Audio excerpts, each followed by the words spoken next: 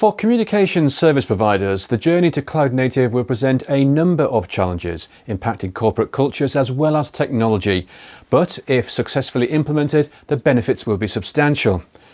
Joining me now is Gabriele Di Piazza, who is Vice President Solutions, Telco Business Unit at VMware. Gabriele, very good to see you again. Nice to see you, Guy. How are you? Very well, thank you. This journey to cloud native for telcos, what does it look like? Are we talking an evolution or are we talking a revolution? Well, I like to say it's a bit of both. I think it's an evolution from where the market has been in terms of transforming from physical to cloud or NFV and evolving to a more of a cloud native, as you mentioned, a telco cloud. So it is an evolution which actually presented and implemented many changes, both in technology, in people, processes, operations. On the other side, I think it's also a revolution because a lot of the achievements that were made in these last 3, 4, 5 years in a virtualization world are going to further evolve into something which is, I would say, way more complete, but also still requires additional technology changes. So for the first time, what I mean by revolution is that I see those network functions being truly re-architected, not just ported over in a different environment, but many of the vendors went back to the drawing board and adopting technologies and principles that imply that they had to re-architect them in a true cloud native fashion. So that's interesting. The requirement or the recognition that you have to re-architect these network functions rather than just go through some kind of import conversion process. Why? Why should we, or why do we have to focus a lot on re-architecting? Well, I think this is the nature of cloud nativeness. I would say this would have been a much easier transition if the original network function would have been architected in a true cloud form, right? For quite some time, we discussed transition in terms of, cloud friendly, cloud ready and cloud native now. So I think that evolution happened in different phases, different from vendor to vendor.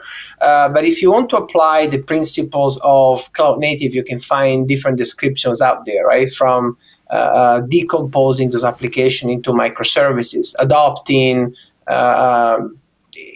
principles for CI/CD, continuous integration, continuous deployment, which trace all the way back to the DevOps type of functions, and evolving into a new world of PaaS and CaaS, container as a service and platform as a service on top. I think this is essential for these principles are essential for deploying and evolving to this new world, which and they imply some re-architecting. And I actually see this happening across the board. What are the three major factors that are going to impact this journey? I think one key factor is re-architecting your network functions. This is essential for completing the journey here. And second aspect is I would say the people and processes, how to adapt to a new operating model, new skills, new processes, which will require a continuous deployment in the network. And the third is the readiness of a platform, technology evolution, moving from centralized to distributed, with embracing all the characteristics of what's needed for this new platform: low latency, ultra high reliability, critical bandwidth, and so forth. And this is people and processes. These are the two pillars that are impacting the cultures of telcos that we're hearing a lot about now, and the need to implement changes and get people and processes in place in order for this journey to continue. Yeah, that's correct. There are other very interesting dynamics happening right now. If you think of the movement and investment of the hyperscalers, so public cloud vendors getting interested in this market, and of course investing both on, I would say, public cloud as well as edge. I think it's another interesting dynamic because there's, especially in these times, you start to see the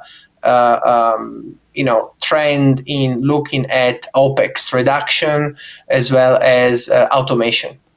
Are there any other challenges involved? Because any type of network transformation is a difficult and vast process.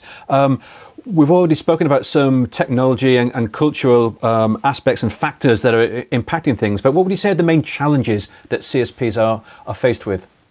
I think it's combining a moment of change with the desire or need to find new revenue streams. Obviously, 5G is a key thing happening right now.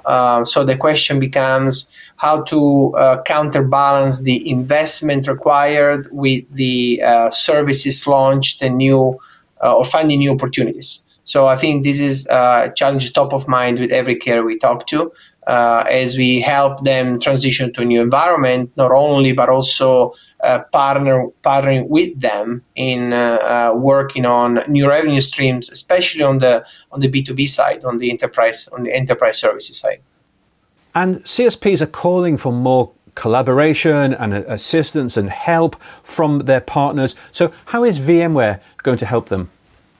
Yeah, that's correct. I think there's two angles here. On one side, we are collaborating very heavily on technology development, roadmap infusion, so allowing CSPs not just to acquire technology, but to influence and design what the technology and the telco cloud the future would be.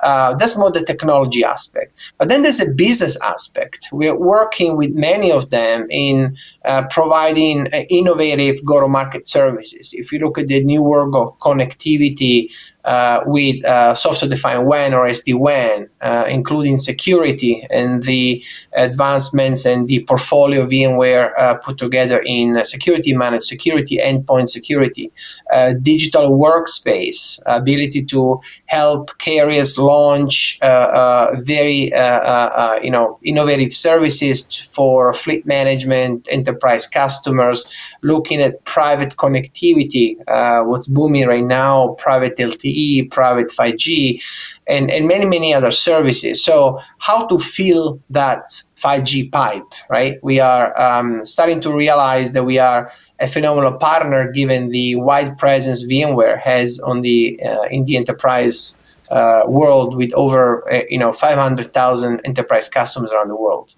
Gabriele, thank you very much indeed for joining us today. Thanks to you. Thanks, Guy.